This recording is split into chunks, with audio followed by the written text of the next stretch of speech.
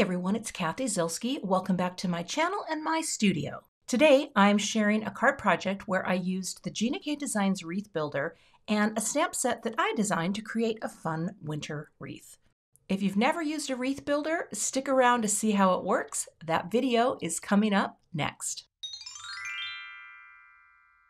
Here's a look at the products I'll be using today, and this is my Winter Wishes stamp set, but I wanted to try to do something with my wreath builder. Now, I've had the original wreath builder for a very long time, but I bought this probably about a year ago, had not used it, so I'm going to be using the new wreath. It actually says Wreath Builder. It is supposed to say wreath. Oh, sometimes I just can't, I just can't. But I want the larger size, and I am going to try to get a little crafty with this thing and using a larger piece of paper, or not a larger piece, but just getting more out of my wreath builder. So let me get my MISTI and we'll get set up to do some stamping. I've got my original MISTI, but I need to take my grip mat out because of the quick turns of the wreath builder. I don't need this to be as sticky. And this is probably the only time I think about taking it out. And it's really stuck in there. So I'm just gonna gently peel this out.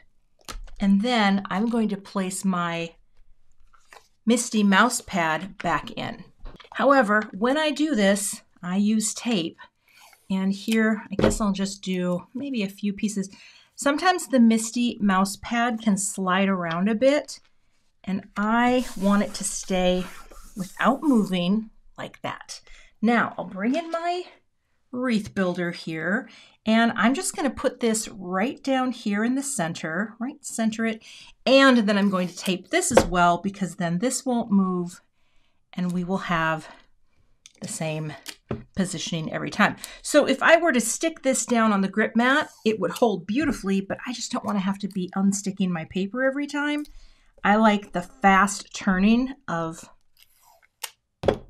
the wreath builder. So we're just putting that in just to hold it in place, right? That won't move. I'm going to take this piece of 4" by 5 1/4 cardstock, and I'm actually going to adhere it to the little template insert piece. I'm just going to put these in the center because that's going to be enough to hold it. I'm not stamping anything in the center right now that I know of, but what I'm going to do is just line this up right here and press, okay? So that way I know pretty much how I'm going to start this. Well, it's always a crapshoot. I feel like the wreath builder can, for me, it's like you don't know what's going to happen, and that's part of the fun. So what I'm going to do is grab one of my already well-loved stamps here, and I think I'm going to just start in a little. That, okay, we'll put you right about here. And what I'm going to do is see how this comes together on this wreath, okay? And we'll see. It could overlap. I don't quite know. And I'm going to grab a magnet just to hold this for making sure that we are in, locked, and good. Oh, I'm going to start out with a color here. This is Cheeky. And see if we can keep our fingers clean. We're just going to ink up our Cheeky and bring it down for our first part of the wreath. Okay, I'm going to do 2 on each one as I work my way around for a nice impression. Pick up the magnet, pick up the paper, turn it 1 turn right there, lock it in, magnet, and let's see where this one falls. Oh, that's going to be great. That's going to be great. Okay, pick it up. Nothing's moved. And the next layer. So I'm going to speed this up and go all the way around with the turn and stamp.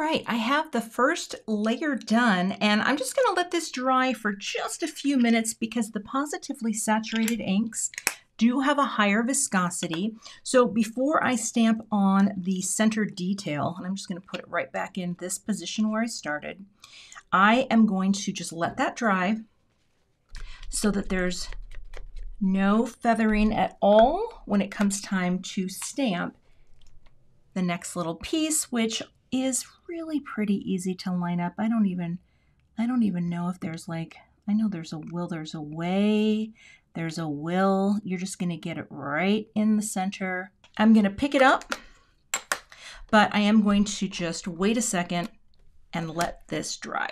The next color I'm going to use is the blush, and I'll just lightly ink this up, bring it down.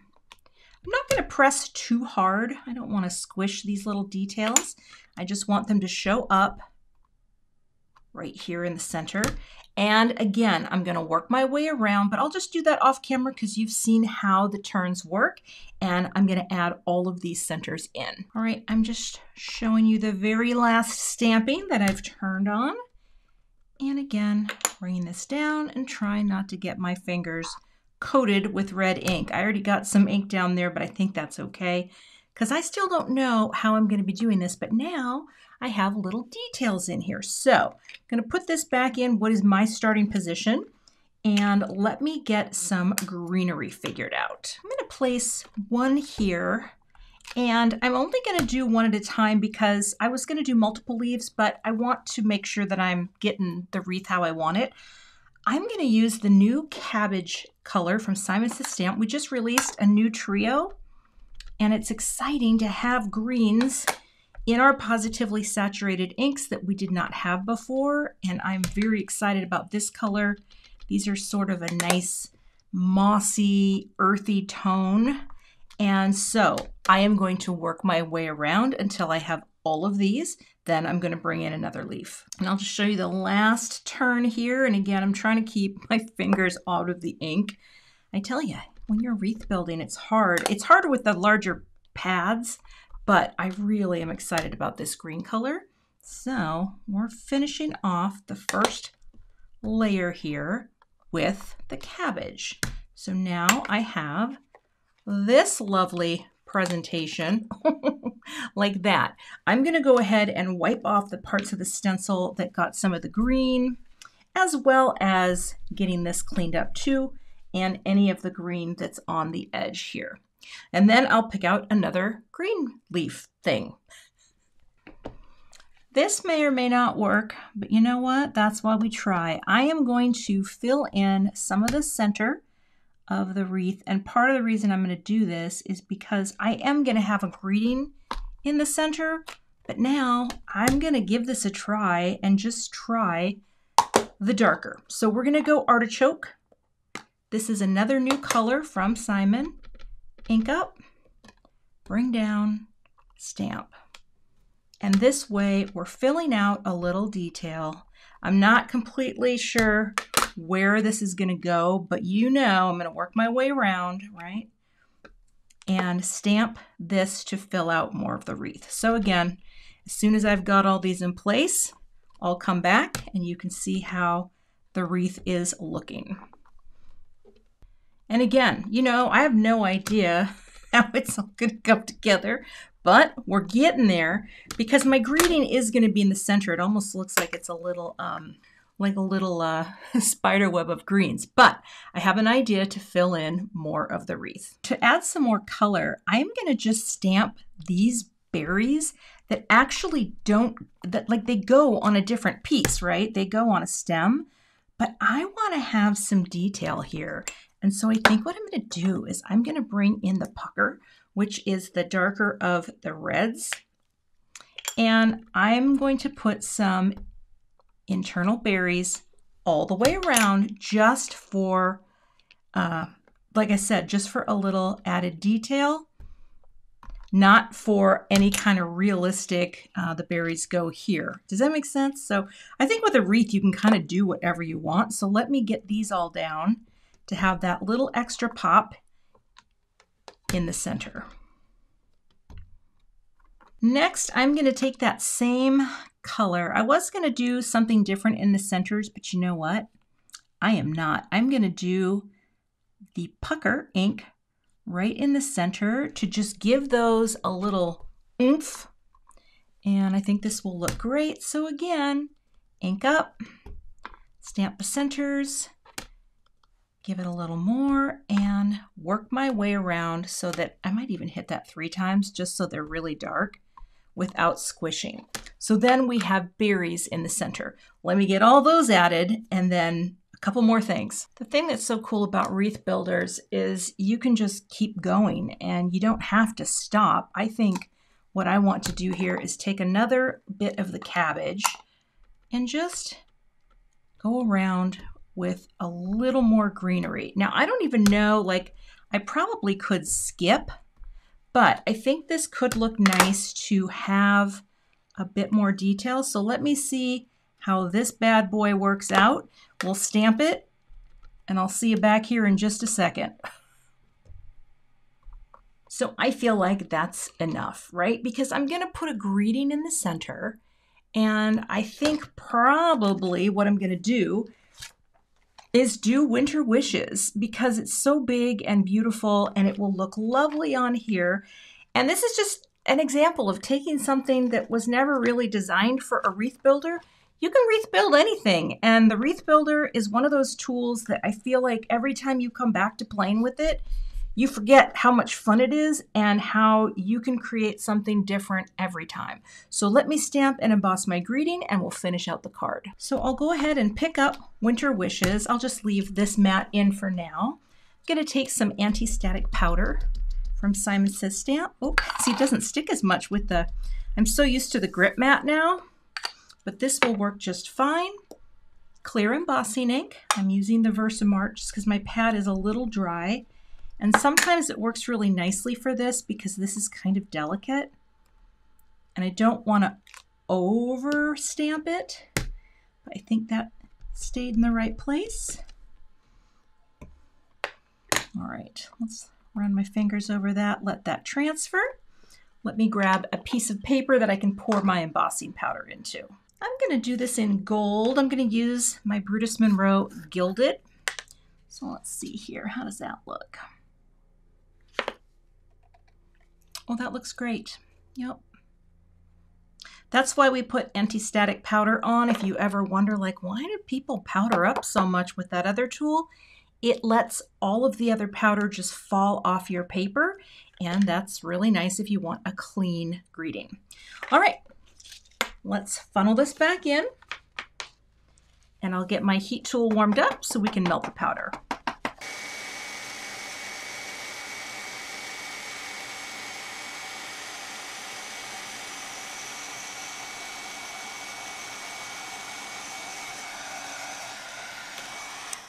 That looks lovely.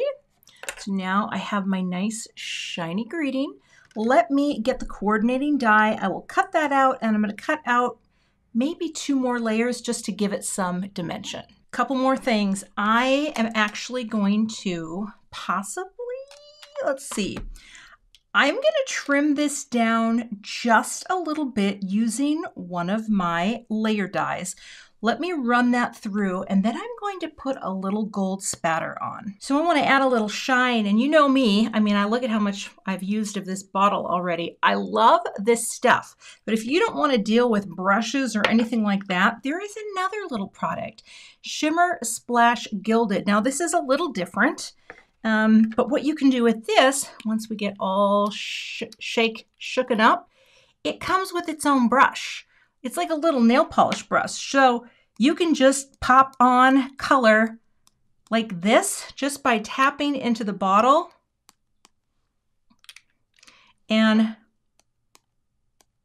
just kind of flicking it down. Now it's not as, I don't think it comes out quite as, what is the word? Spattery, like tiny blobs, but the more you do it, the more it will come out. So I'm just adding a little here, right? Just to have some around the card, and you just kind of keep going until you think, yeah, that looks pretty darn good. I'm trying to get some up here and I can't. So here's what I'm going to do. I'm going to close it. And it's so tiny. Like it's just like a little BB, but it's also in the color Gilded. So now I'm going to let this dry. And then I'm going to put some foam tape on the back. So we just got a little spatter on there for a little shine. And then we'll finish the card. I grabbed a piece of Simon Says Stamp Green Leaf, which I think is going to be the perfect color card base for this. Looks really nice with the new Cabbage ink and the Artichoke. So we'll score it right here at 5.5 using my Score Buddy, or as my husband calls it, a Scur Buddy. No idea why. Oh, Dan. Again, I'm going to talk about this for the next few videos, but if you have not seen the video where my husband did a voiceover for one of my videos, yeah, I'll pop a link up here. It's, well, it's worth its weight in gold. All right, let's get some foam tape on the back of now, I don't know if you can see that now, but see how the shine is coming in there? I know I can catch it. It's there. It's just so hard in these lights, but we're going to get foam tape on the back. I'm going to do some Big Mama tape roll and pop on our greeting and a few embellishments. Took the backers off here. Let's make sure we're putting this on top. And I'm just going to pop this right down with that nice little bit of framing green leaf cardstock in the background. Oh, I love that. It really brings the greenery to life. And now I'm going to take, I am putting foam squares on the back here. I just thought, you know, I do like the pop-up that you get because it throws a nice little shadow, but I did double up this greeting, so there is an extra layer in cardstock behind it. But what I'm going to do is I will grab a little bit of my liquid glue. So let's take our Connect glue here. I'm going to put a little, got some on my tweezers there, just a little bead on each foam square. Just gives me a second while I'm placing.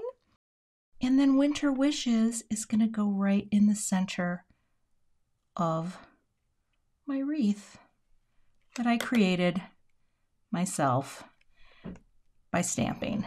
Oh, it's just so fun.